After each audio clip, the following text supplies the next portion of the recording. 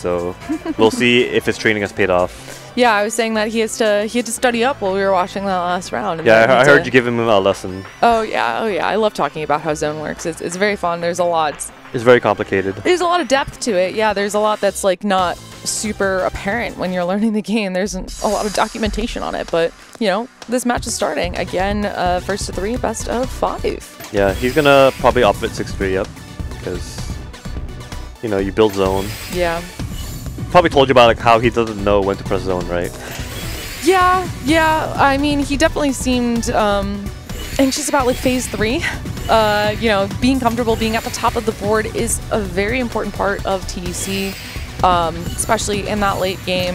But yeah, a lot of top players opt for the 6-3 open because it speedruns zone charge. Yeah, they're trying to charge zone ASAP, right? Exactly, because a lot of players want to be the first person to zone. Okay, some interesting T-spin setups from Salted here. Weird skimming, interesting. Okay, it's a little high though. T-spin 0, yeah. But that, okay, finding a 19 there is actually really good. Nice. Given that situation. So let's see what what RJ got. Yeah. Okay. All right. Yeah, 55. 55 from 18 is still pretty good. He's usually far more efficient in zone. Yeah, I guess that first zone is the one that you generally want to be your strongest zone. It's the one that you expect to be your strongest zone. But not able to find those last few line clears.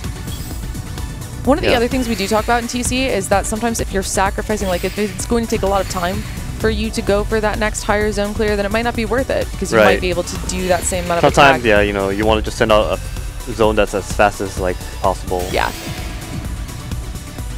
Yeah, like that was a pretty fast zone from RJ. Very fast zone. Salt is finding a lot of T-spins in this zone, so it should be better. Yeah. Not able to find that Tetris there. Okay. Oh, yeah.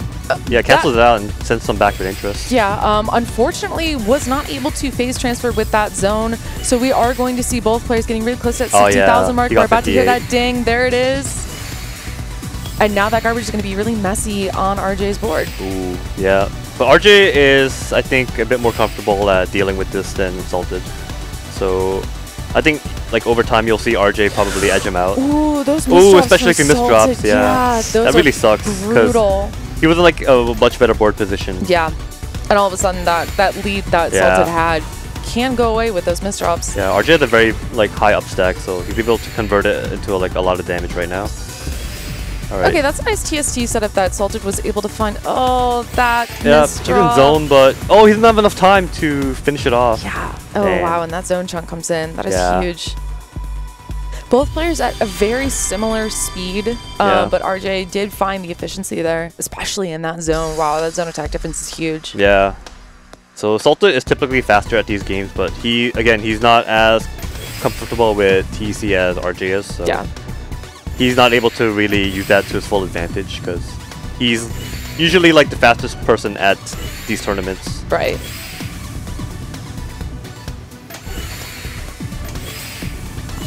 Nice. And then you'll see him like have trouble figuring out like how to build a stack to prepare for the zone. Or like, you know, he's like thinking, oh, I'm faster, so I'll zone first a lot as well. It's interesting. Salted and I were having a discussion about potentially like not zoning first and going for the strategy of tanking your opponent's zone. But the advice I gave to him before his match was that the better your opponent is, the less viable of a strategy that is. Right. It's hard to estimate like how much damage you'll take, you'll receive, and then like you just might die. Right, because the way that zone damage is calculated is that's a very nice ulti find from RJ. Nice. Wow. Alright, so that is going to come in pretty clean. Nice. No. Yeah, just going for the TSD is simple option. Yeah. I forget what I was going to say. I'll figure it out later. Something about early zone. Oh, right. Yeah. Oh, right, zone chunks. So the way that zone damage is calculated, it's the number, like the amount of damage you would do if you did that sequence outside of zone, plus a certain bonus based on A, how many lines you cleared, and B, how full your meter was when the zone started. Right. So that bonus does always come at the end. So it normally does come in very large chunks of maybe like 10, 12. And so if your opponent is regularly hitting ultis, then you're not going to be able to tank it. If it's just that zone chunk that's coming in, it's huge. It might be your whole board. So if you ever see one player zone, another player have to catch up, and you see one giant chunk, that actually means that they're at the end of it. Right, that makes sense. So it's like a good thing if you're seeing the end of it. Or if you're seeing a giant chunk. Oh, yeah, here we go. RJ zone, put them into phase 3. Yes. Salted very low though, so he'll probably try to cancel a lot of damage if he can, because this is where speed is super important though. Yeah. Is if you're in that position, that advantage going into phase 3. Yeah, he's got a very nice LST going, so he's going to be in the driver's seat right now. Yeah, and that's the important part, is being in the driver's seat. Yeah, I heard this game is very offense focused. It is. Despite, you know, the defensive ability of the zone. Yeah, yeah. Using a zone offensively, generally, like, that's how you keep the upper hand in a lot of these matches. Yeah, I feel like in this kind of situation, he would probably want to stack up more to use his zone, right? Yeah, the amount that you would upstack for a zone kind of depends on your speed. True, okay. And in the earlier phases of the game, sometimes you can count on your opponent to give you free upstack. Like, let's say you just want your board a little bit higher for the zone, you can just let your opponent set a Tetris if it's that earlier phase, but if it's later, you don't want that. So, the height that you zone at does kind of depend on the phase as well. And because the later the phase is, the shorter the timer is. Right. Yeah, we saw Salted get another zone while RJ was doing his zone. It was like a quarter zone, but he managed to come out on top in terms of damage. Right, RJ staying alive here really well in dealing with the attack that Salted is able to deal. Nice Kaidan. Yep. Like, one of RJ's strengths is that he's generally able to have a game. Ooh. Those misdrops are not good. Yeah. Yeah, but RJ is very good at making a game plan, no matter what his board state is. So, he'll always find a good way down and get his board back into a good position. This is a nice zone so far from Salted. Yeah, he's getting rid of a lot of garbage. Oh, but that misdrop is not good. Yeah. Those are some very nice fixes for that misdrop from RJ. Those are actually beautiful. Ooh. And RJ is able to negate that. Both players at the bottom of the board here. Yeah. So this is where both players kind of have the opportunity to take the upper hand here. Yes, right. Ooh, but... Oh, no. For that misdrop, Salted was in a great very spot. Very nice fix, though. Yeah. Finding the combo down in for the rest of this down stack. RJ doing a good job canceling most of it. Yeah. Yeah, but I guess it depends. These players are particularly risky, so they're pretty risk adverse. So they're probably gonna want to get rid of their garbage. Being risky can be super rewarding in TC. Not in phase 3. To be clear, not phase 3. Yeah, it's a big gamble. Yeah. But, I mean, some of the most insane plays from top players have been in phase 3. Right. Yeah, that was a pretty good zone from Salted. Yeah, and he finds a very nice follow-up to it, too. Yeah, he's got the offense to keep it going. And again, we're about even.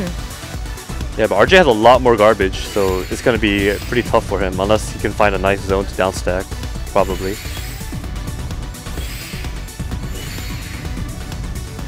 And I think I've gotten a question about zone battle a couple times, is there any gravity increase? Is there anything that changes throughout phase 3 to keep the game moving towards an end? The answer is no.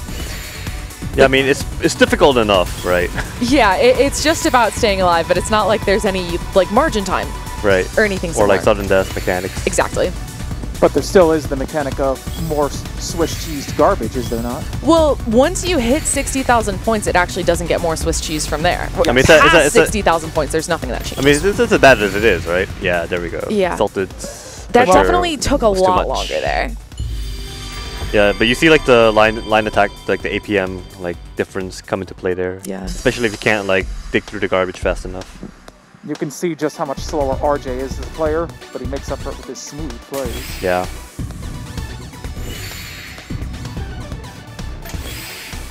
Alright, I think RJ did Mr. T-Spin. That is such a great name. I don't know why he ends up with a TSD. Mr. T-Spin.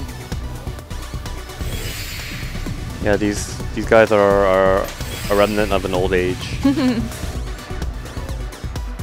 Well, I mean, for the longest time, Salted would use DT Cannon, and RJ still uses Mr. T-Spin.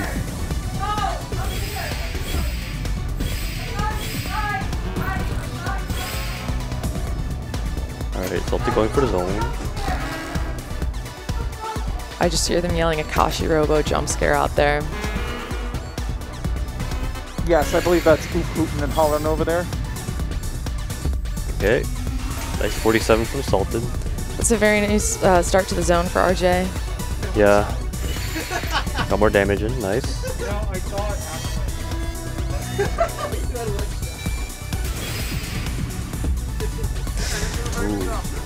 Yeah, Salted is forced to quarter zone here, but he does have the out that he needs, especially since this garbage is going to come in very clean. Yep. He'll be feeling pretty good about this. Able to continue his 7-2. Yeah.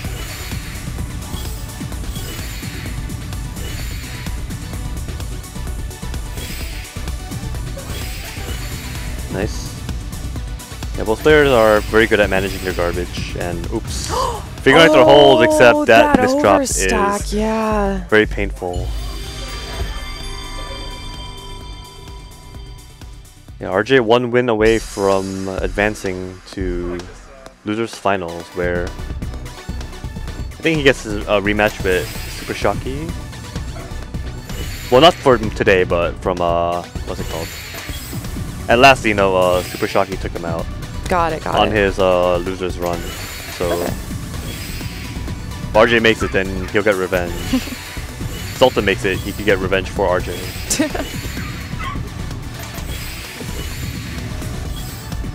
Nice. Alright, Sultan opting to zone. Interesting. Ooh. Yeah, the zone is cut short there.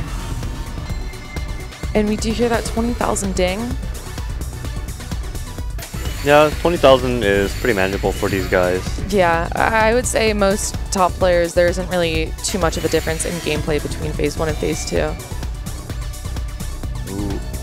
Hopefully got some misdrops going on. Alright, he's probably got the zone now. Or else. Oh. Or just die. Oh no, that's tragic. I love the double, or the coat on the front there. But yeah, that is it for, it was a little too cozy. Sunrise. Yeah, gotta be cozy with the top of the board there. Not that cozy though. Nope. Nope. He lost because he didn't have his True. good luck charm. Yeah, that was an interesting match. I think we got to see, you know, the best of both of those players, but yeah, I mean RJ is just like way more consistent at this game, like I said, so yeah, TC is